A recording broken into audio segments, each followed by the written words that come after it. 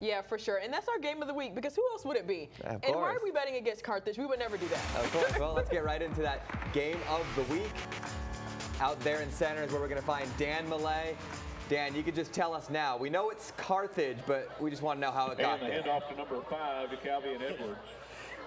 Yeah, guys, it's still relatively early, not quite towards the end of the game. A little more than 11 minutes left in the fourth quarter, but yeah, Carthage is up 72-20. Let's check out the highlights and see how we got here.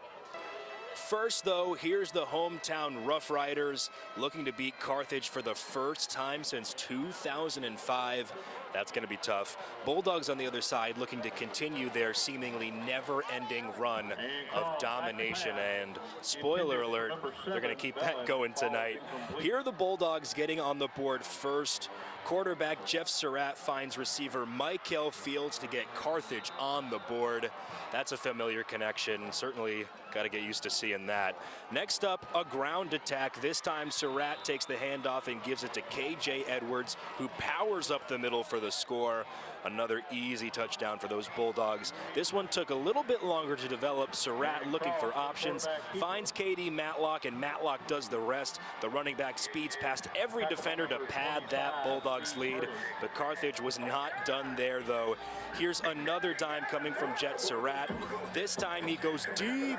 That's Braden Manning in the end zone, and yeah, that's too easy for the #1 ranked team in the state.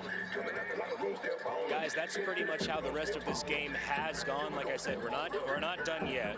The fat lady has not sung. It's 72-20, a little more than 10 minutes left in the fourth quarter. But guys, it looks like our pregame predictions are pretty safe.